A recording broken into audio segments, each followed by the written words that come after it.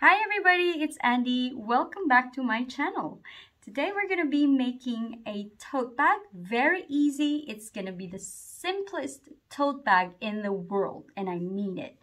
It's so beginner friendly. It's just very quick to make. If you're not feeling like, making a challenging project any time of the day, you want to feel productive.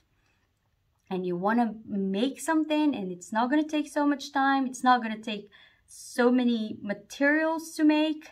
This is the best project for you. It's very simple and easy to make. So here's my linen tote bag. So I'm actually making these to sell. I'm going to be releasing them, of course, only here in Dubai. I'll release them in a few weeks' time. I'm just making sure that I have everything in stock, and it takes time to produce a lot of these. Although it does take maybe an hour or 30 minutes to make one, it still takes so much time to make a lot. And here I've got this natural color. You can make it in any size you like, any size of handle, but I'll be showing you the dimensions that we're going to make today. Here, if you want to get a little creative, this rainbow is felt, wool felt. There you go. That's one. I've got this one right here, a green one, and I've used linen for all of these tote bags. And yes, linen, because that's gonna be part of my new collection. Yeah, so go grab your fabric. It's up to you. You want to use linen if you want to just practice. This is your first time making a bag. Then grab something, an old bed sheet. Yes, that's perfect. Or you can also use any quilting cotton material that you have on hand. And if you're lucky to have cotton canvas, go ahead. Or just a plain canvas. Yep, that will do. And this is not going to be with lining. So we're learning how to make without lining. So I definitely recommend something sturdy, a bit thick fabric for this. Not stretchy, just non-stretch fabric. So linen is perfect for this. It's just really good. Look at that. Right. We're gonna finish this in no time. Let's get started.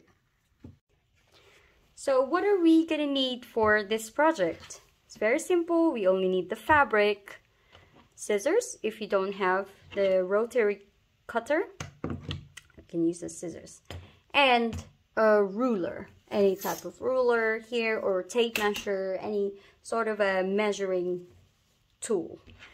Here I've already cut my fabric, so you're gonna need 2 for the bag and 2 strips for handle. We're going to talk about the size of our strip. So here I've got 4.5 inches, okay, 4.5 inches wide and 29 inches long. So that's going to be my handle, and then you're going to do a double fold. So how you do that is go ahead and iron it in half. And once you've ironed it in half, open it up and then iron half again towards the middle, and then again, and you should have this, and then fold it again, and that is your double fold. So there, it's very easy. That's your double fold. And prepare this by sewing 1/4 of an inch away from the edge. Sew it all the way down, and then again on the other side, sew all the way down. So I've already done that, and you should have something like this. So sew both sides all the way down. So do that on your 2 handles. Okay, so then set that aside, and then for your body, by the way, you can adjust the length of your handle, you know, whatever suits you, but I find this is the best handle for my purposes. So, you know, if you want it shorter, that's fine. You want it longer, that's fine too. Again, as always, I always advise everyone who watches my tutorials to watch from beginning to end before you go ahead and start cutting your fabrics, especially if this is your first time. Please watch the whole thing first, and then decide what fabric or whatever you're gonna do, because maybe you'll you know, we are bound to make mistakes. So let's try and avoid some mistakes by making sure we've seen the whole tutorial. Okay, here I've got a template. I'm actually using a stabilizer for my embroidery. I like it. Anyway, so here we've got 16 inches wide, and the length is 19.5 inch tall. So that's gonna be the bag, and it will be like this. So as you can see, it will then shrink it down to this size. So the finished size of this bag, I'm using the same template. So my length now is 17, almost 17.5 length, and width is 14.5. So that's just, but feel free to resize this however big or small you want your tote to be.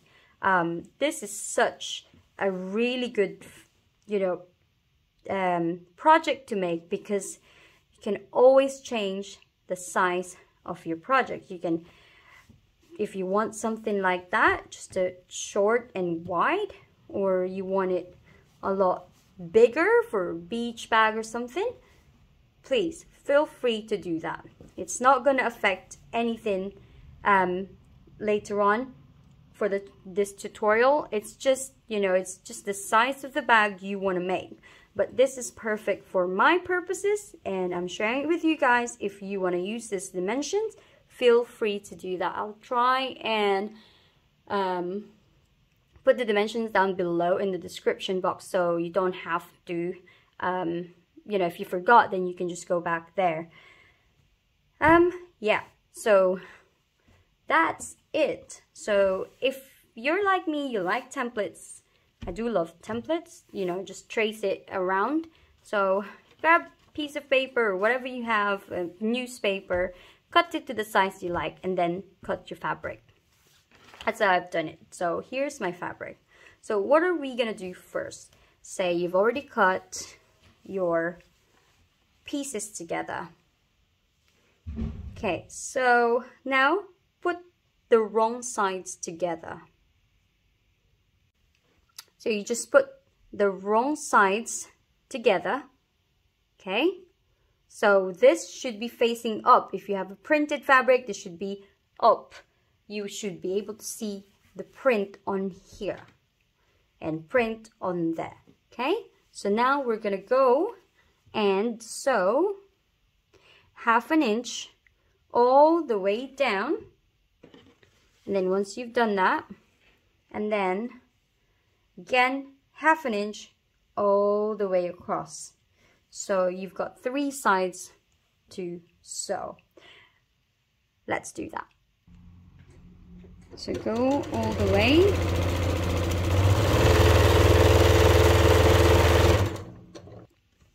Now I've reached the corner. I'm just gonna keep my needle down, and then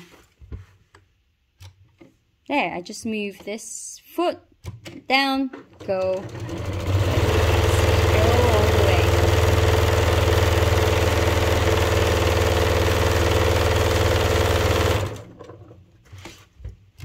And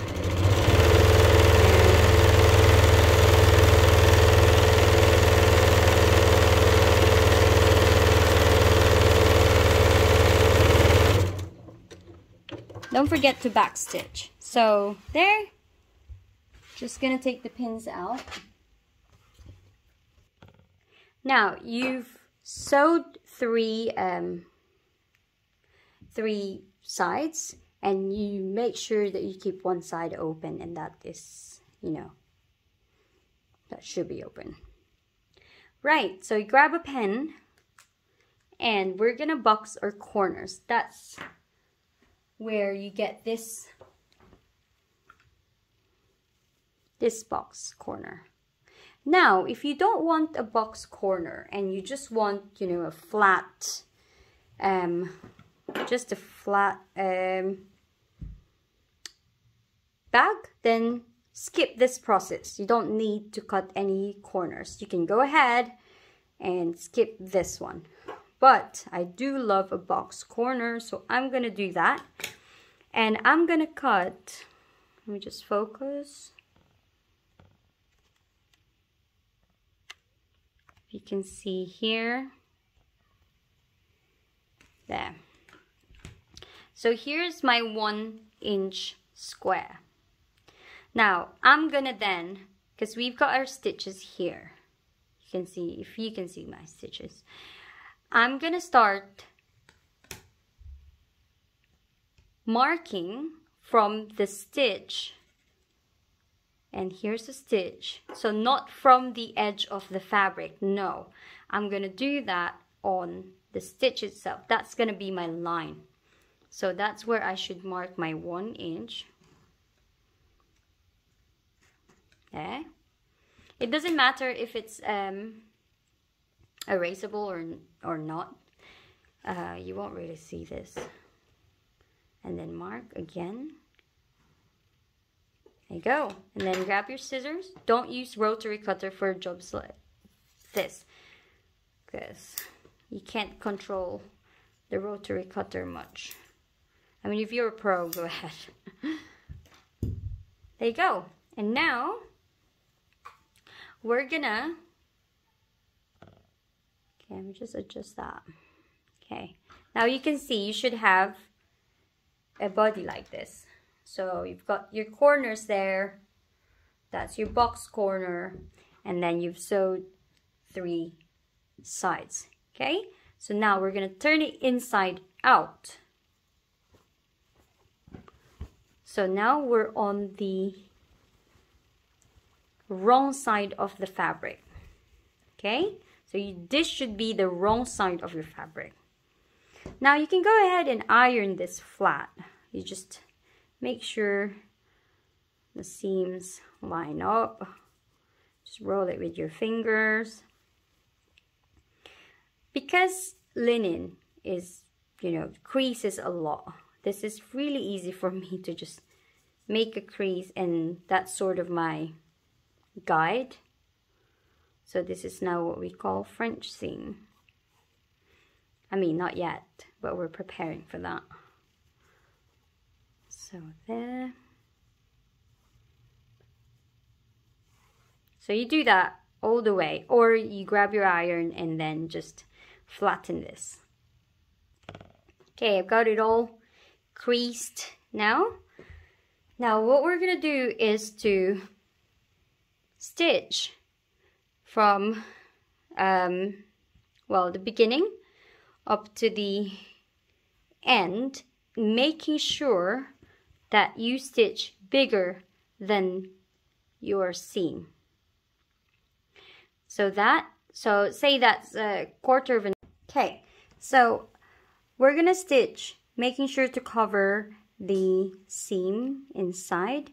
So how do we do that? We stitch bigger than the seam. So for example, your seam is 1/4 of an inch, you just sew 1/2 inch all the way down. So you can kind of feel it anyway. So you can feel it like that if it's, you know, bulky. So stitch it on the not so bulky side.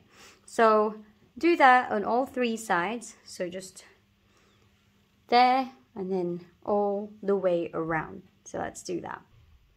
Okay, now we've stitched covering the seam inside. So there's your French seam. Now what do we do with the box corner? So turn it inside out. Okay. You should have this side. Now there's your box corner.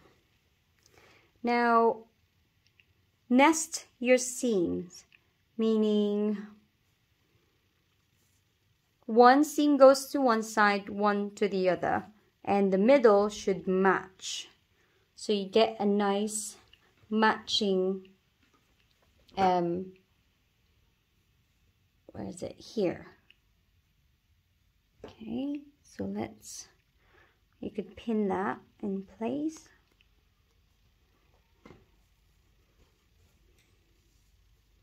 Make sure wherever this went, this seam, if it goes that way, make sure that it goes on the same direction as the other one.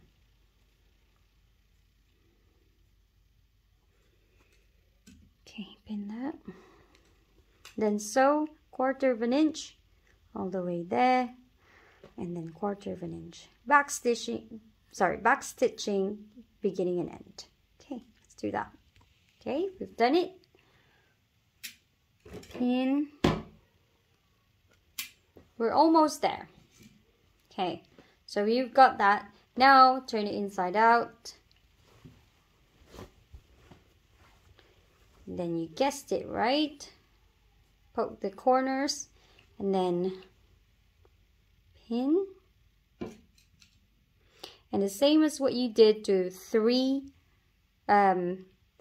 sides, you're going to do the same thing. Just make sure you stitch bigger than the seam allowance inside.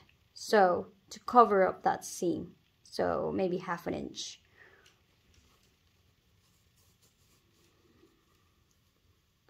The other side.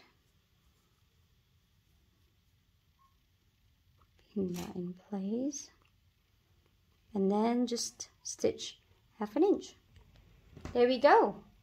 So that's stitched. Say when I said the same direction, the seam going to the same direction, so then it's not twisted, so it's all nice and neat. Okay, now what we do now is to just attach our handles. Okay, got 2 handles here. Now, how do we do that? Fold this like so. Just kind of eyeball it and then crease. And iron's really gonna help here. Okay, let's go to our ironing board. Okay, here's our ironing board. Just keep that away. Now, iron 1/2 inch all the way around.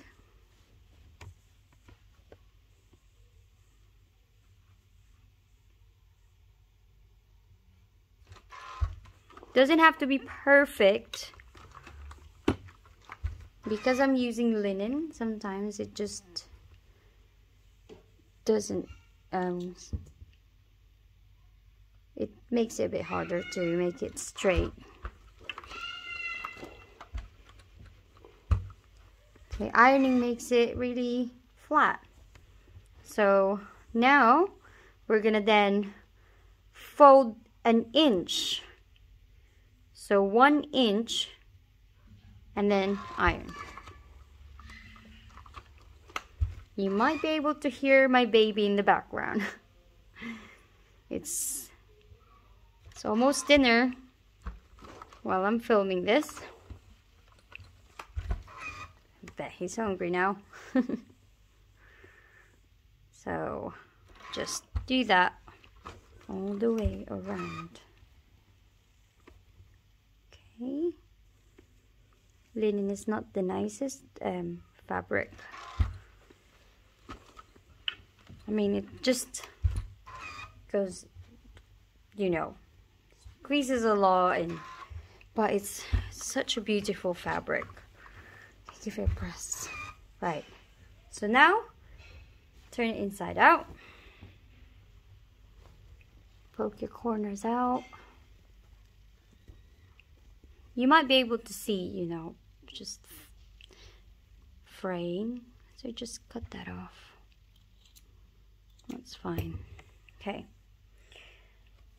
Right. Now, grab your ruler. I'm going to be using my small square. I have a 3.5 inch square. So with this 3.5 inch square, you now find the seam of your fold, and then match your ruler, and then, because I've got 3.5 inch, so find the 3.5 from your seam here, mark it, and then do on the other side. So find your seam, that is my seam, line it up, and then mark it on the other side. Now, why did I do that? I'm going to grab my handle and then put my handle, zoom it in a little bit. There. You can see there's my mark, and there's my mark. So that's my guide where to put the handle. So I'm going to slide it in all the way to the top, and then matching the edge of my handle to the line, and then fold it up like so, and then pin or clip just like that. And then making sure this is not twisted, so you just that, and then should stay like that, and then do that on the other side. So just the same,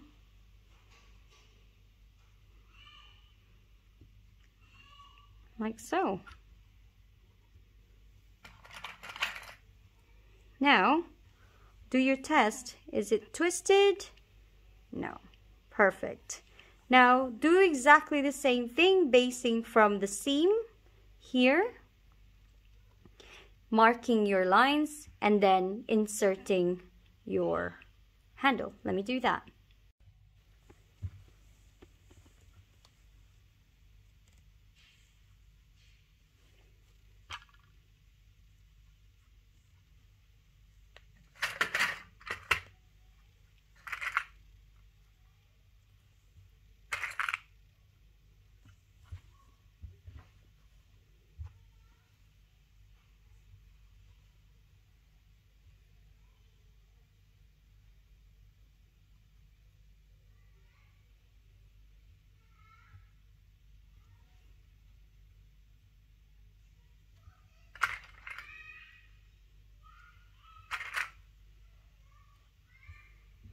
Once you've clipped or pinned all your handles in place, make sure, I always do a test before I stitch it together.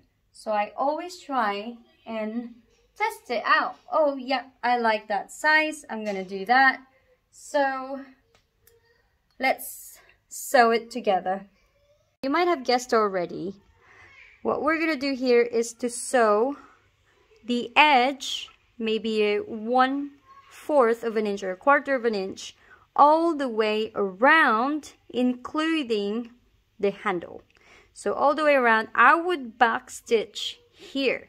a few times to just make it, you know, sturdy, stay there, make it really good so it doesn't just snap easy, because that's your handle.